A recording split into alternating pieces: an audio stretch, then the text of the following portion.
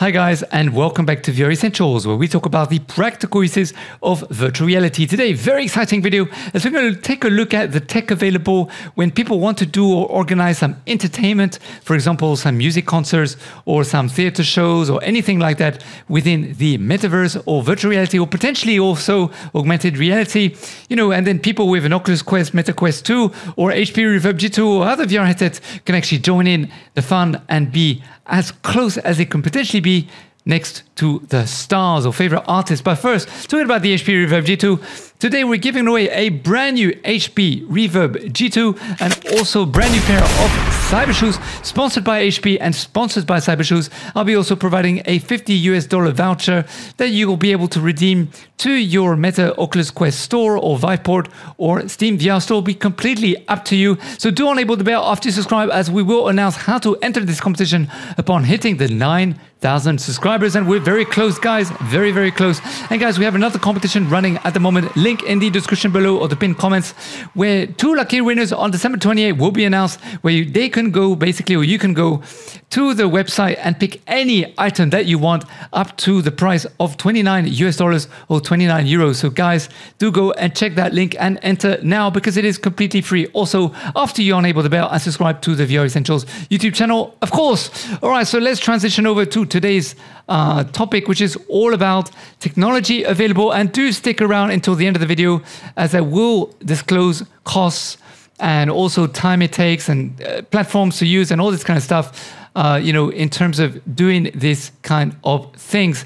So now, of course, because of COVID-19, it's been extremely popular to do these kind of shows, using a metaverse platform. Now, some people, for example, Marshmallow, decided to use Fortnight because there are hundreds of thousands of gamers in there. In fact, there were more than 200 million member gaming platform on Fortnite that attended apparently the Marshmallow concert. And here's some clips of the actual concert. Let me just make sure that I did transition over first. Yes, I did. And this is absolutely incredible. Now, of course, Fortnite doesn't offer people the opportunity to put a VR headset on, to go inside and to be as close as possible to the stars. But, at the end of the day, it was a very creative way of going to check out a concert, of course. Now, let's talk about why you would want to actually use a metaverse platform versus, let's say, a live stream.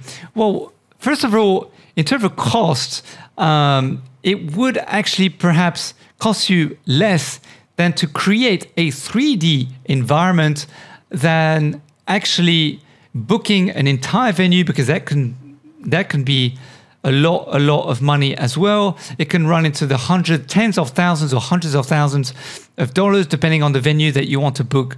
Of course, for example, if you wanted to do your event at the Bird's Nest in China, or some Olympic stadium in Rio de Janeiro, or I don't know, just as a venue that you really wanted to do, you really wanted to book it, but it's fully booked, let's say, or whatever, you wanted to create an environment that has a lot of character to it, a lot of fantasy or specific theme like Avatar or whatever, it doesn't matter, just your imagination just goes crazy. You wouldn't be able to do that in the real world, or perhaps it would just cost you too much money to recreate this in the real world, first of all. Now, of course, with COVID-19, it also means that doing this in the metaverse is more convenient, because you can build everything in the metaverse, as I just mentioned just now. For example, Arian Grande did it also in Fortnite, but this specific environment doesn't look super, I would say, super detailed. But if we go further down the line, I mean, it's okay. It doesn't look, honestly speaking, in terms of concerts that are available around, it's okay. It's not super great, but if you can put your VR headset on and you're immersed and you're right next to her or right in front of Ariana Grande, then of course it will feel amazing, because when you put a VR headset on, especially your Oculus Meta Quest or your HP Reverb G2 or HTC Vive Pro, whatever, you'll feel just amazingly immersed. And look, for example, these guys are in the bubbles, they're floating around now, things are changing. This is the kind of stuff that you can actually do when you're actually organizing concerts in the metaverse. That's the first thing. The other thing is that what you can do compared to a real world event is you can actually create this in augmented reality using a phone or Nreal glasses, which are now available all over America and in certain parts of Europe. And you could actually have this in your living room. Like you could put the glasses on and this concert with the 3D avatar, not just 3D avatar, by the way, and I'll show this to you in just a moment, could be in the actual living room. I mean, that's how freaking crazy it is. You don't necessarily need a VR or virtual reality headset to put on your face to be in the world. You could just do it in augmented reality. It just means that the actual space that you're in won't be completely transformed. Of course, you can only add to the space that you're in. So you could add some special effects, or you could just have the actual person be in your living room, but that's about it. So if you want the full-fledged 3D immersion with all the amazing stuff going on, then of course you would want to do this in the metaverse using virtual reality. Now, another company that is very known in the space for doing VR concerts is WaveXR. They've been doing this for quite a while now. They're really good at what they do. And honestly, it's really awesome in terms of things they've been delivering. The graphics are amazing. And also the other thing that you can do, of course, is you could record all this, inside of social media, or you could record it inside of the platform, and then you could distribute it via social media. So for example, Red Bull have millions of different people, Nike, Coca-Cola, all these people, they have millions of people. So if they put it on their own websites, of course, then potentially you could reach so many more people via your social media, not just people who would actually, take part in putting a VR headset on and going inside of the metaverse to be as close as possible to their favorite artist. But then you can have all the other people who don't yet have a VR headset or augmented reality glasses to be able to actually watch and view and stream, and interact with these things. Because of course you could then use the likes, the comments, and the various different other tools provided by, Twitch or YouTube or various different platforms for people to actually interact with the actual live stream or the post live stream, whatever you want to do, whether you're recording it live or whether you're actually doing it afterwards. So these are some of the benefits in terms of why you would want to use, certain various different agencies or platforms in doing your events, whether it's a play or a concert or even just a trade show, whatever kind of things you want to do using the metaverse. So let's dive in a little bit more in terms of the technology that's available today. I really highly recommend that you go and check out this guy's YouTube channel because it is absolutely amazing. Let me just go here. Okay, there we go. So this guy, I've been following his channel for quite some time. And basically, the technology that's available in order to do this, there are two types of main technologies available in the metaverse today to be able to recreate this kind of stuff in a 3D environment. First of all you have to do is use some trackers and then a few software. Now, I'm sorry, I'm trying to, give me a moment. Excuse me. Okay, so all you have to do is, of course, you need to hire people who specialize, who know what they're talking about, who have the experience of doing all this. Don't hire everyone and anyone. Don't hire your offshore people in India, unless they have, or wherever it might be. It doesn't have to be India. It could also be in the US. It could also be in England. It doesn't matter. It's not because they're from Europe or the Americas that it means that they know what they're doing. Okay, sorry about that. That was very not very cool of me to say. But I'm just saying that whoever you hire from whichever country they're from, do make sure that you do your background research and that they have proven track record and actually have doing this for various different people. Don't just hire people who have a crappy looking WordPress website saying they've done it for someone, but actually they don't have the proof. Make sure you have the proof in the pudding before you hire people, because I will talk about costs in just a moment. But basically, all you need is a few software, and basically you need motion capture in order to record the data from the person moving. It could be done both live streaming, or it could be done pre-recorded, and then basically using the data from the motion capture, then you can start to recreate the actual 3D environment, which you would then do in a 3D software using Blender or Maya or 3ds Max, it doesn't really matter, or Unity or Unreal, whatever you use, to then basically recreate the 3D environment. And then the person who is wearing the mocap could then do it live, or you could do it as an animation later on inside of the 3D metaverse space, whether you're intending to do it in augmented reality or virtual reality. Now, the time it would take to do something like this, by the way, for a full-fledged concert, you're looking, also it's going to depend on the number of actors, of course, that you need, because the more actors, the more computational power you're going to need, the more machines you're going to need, the more testing you're going to need to do. So, but for a simple concert with 1 or 2 people inside of the scene, will probably take, I would say, between 60 to 90 days out of the 90 days, by the way. If anyone tells you, yeah, we could do it within a month, no worries. They're lying. FYI, full of crap. Or the only reason why they could do it fast for you is because they're going to be using templates where they don't do any customized things whatsoever, and all they need to do is fly the guy to your office or fly your guy from your office to basically to the studio or wherever they'll do it from, to put the mocap on and to record and do all this thing. But otherwise, it will take at least 90 days, because you need at least a good 2 weeks of testing in order to, sorry, I forgot to press play, in order to, to test every single component in this thing. You need a good 2 weeks, if not 4 weeks, I would recommend, in fact, when it comes to doing this kind of stuff. Now, the other great thing about doing this in VR, of course, or in the metaverse, is that you can basically recreate anything in VR, as I mentioned before at the beginning of this video. For example, here he's able to capture the velocity at which, when you hit something, you can then change the size of the drums. So the drums become bigger, and depending on how much force you apply on the bass kick, it will be even bigger or smaller. And also there'll be, let me just pause it. There'll also be here, for example, there'll be some glowing involved. So that is really awesome in terms of what you can actually do, within the metaverse to augment the experience compared to doing this purely, in real life. Of course, you can't do this in real life. You have to use some kind of augmented way to do that. So you can see here, he put the sensors on the actual drumsticks. Now, this is really cutting edge stuff.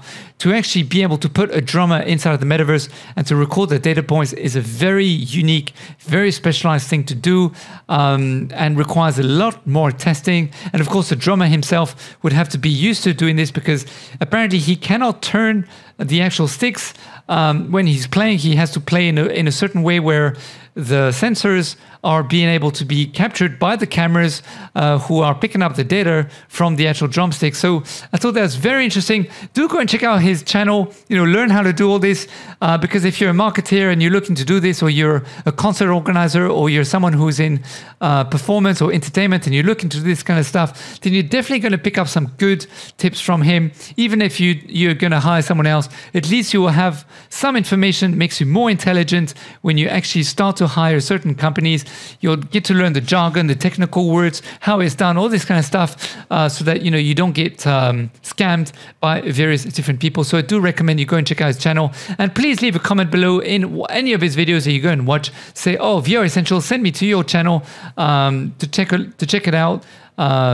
Just so that at least he knows that you came from us. That would be really, really awesome, and it gives back to us as well. So here's a clip of him actually playing. And he's actually playing. So let me just skip here. Here we go. So you can actually see him playing live, which is really awesome.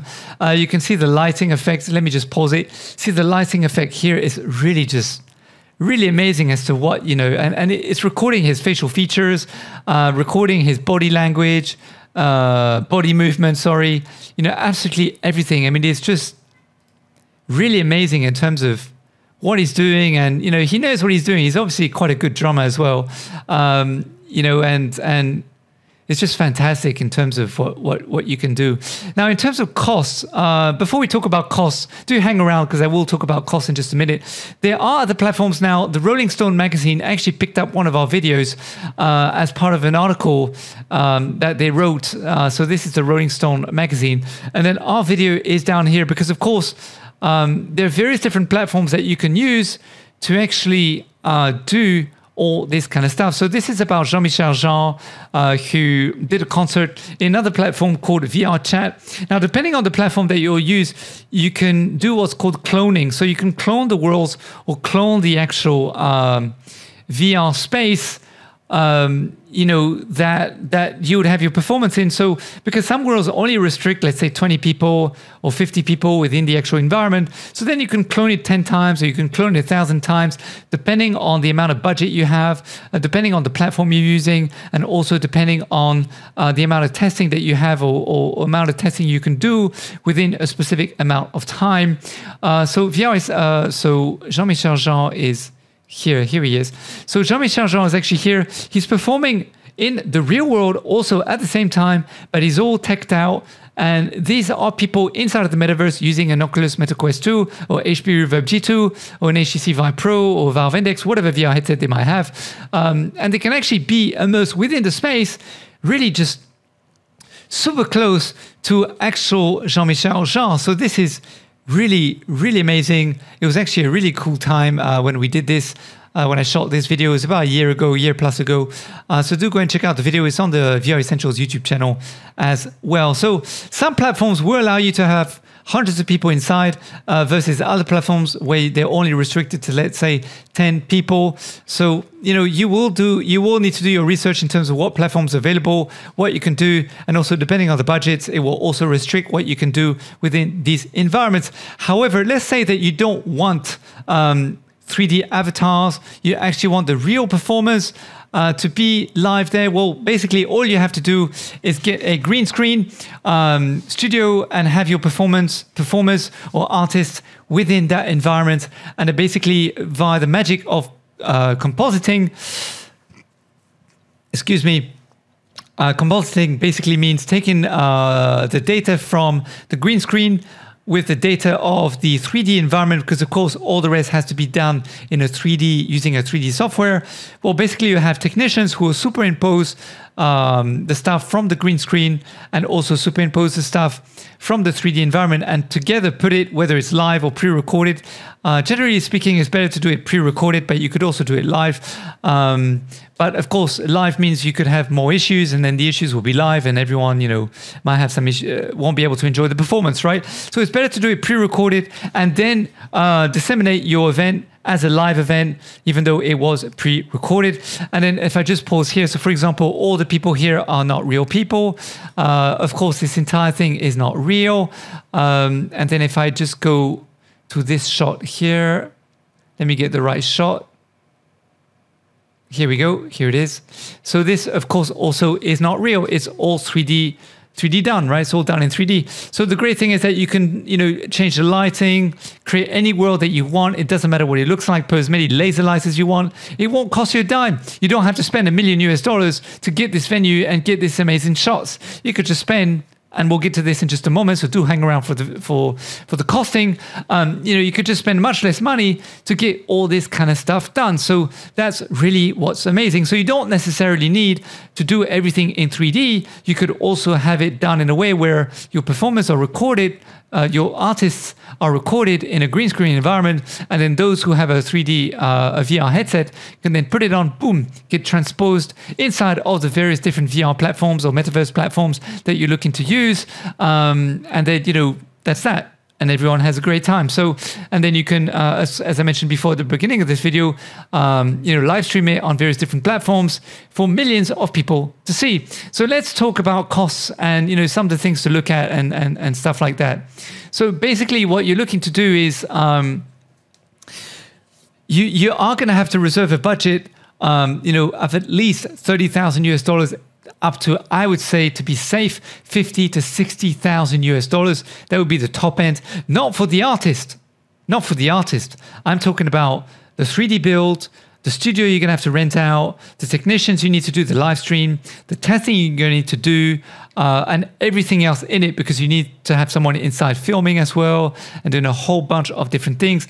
Mocap, motion capture is called, all this kind of stuff. You're going to need at least $30,000 up to $60,000, or let's say 30,000 euros to 60,000 euros. In Singapore dollars, it will be around, let's say, between 40,000 Singapore dollars up to, let's say, 100,000 Singapore dollars, depending on what you're looking to do. You want to do animation, or you don't want animation, or you're going to have one person performing. You're going to have 2, 3, 4, 5, 6, 10 people performing. What platform are you going to use? How many people do you want in there? Like, do you want spectators? You don't want spectators? You're going to live stream it? Do you need a team to live stream it as well?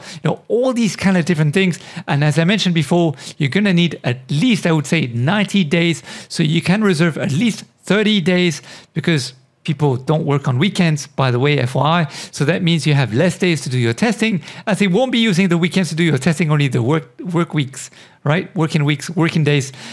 So I would say a good 30 days of testing, plus a good 2 months of developing all the stuff. And do make sure, as I mentioned before, that you work with a company who has a track record, who can actually plunge you into a world, into a demo that they have actually built themselves. Otherwise, don't bother. They must have a demo ready for you to put your VR headset on and boom, go inside of. They must have that. If they don't have that, I wouldn't bother hiring them, to be honest. They must have a track record. Otherwise, you're going to be scammed by all these companies, offshore companies, or companies who pretend to be like they have a whole Flush team, but they don't. All this kind of stuff. Just be very cautious. However, if you do want to be connected to a company who can help you to do your concert, or to do your play, or to do whatever it is you want, and you have a budget of at least 30,000 euros or 30,000 US dollars or 50,000 Singapore dollars, please contact us. We will put you in touch with those people. But if you don't have the budget, please just don't bother emailing us. They're just not even going to bother entertaining your email or your call or whatever it might be.